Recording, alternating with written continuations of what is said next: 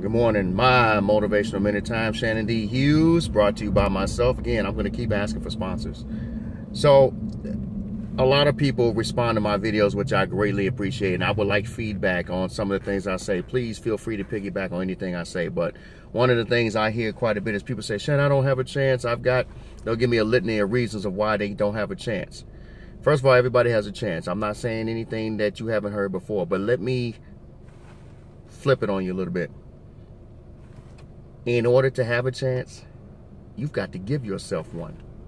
You have got to believe that you have the right to go do what you want to do. How is someone going to take a chance on you if you don't take a chance on yourself?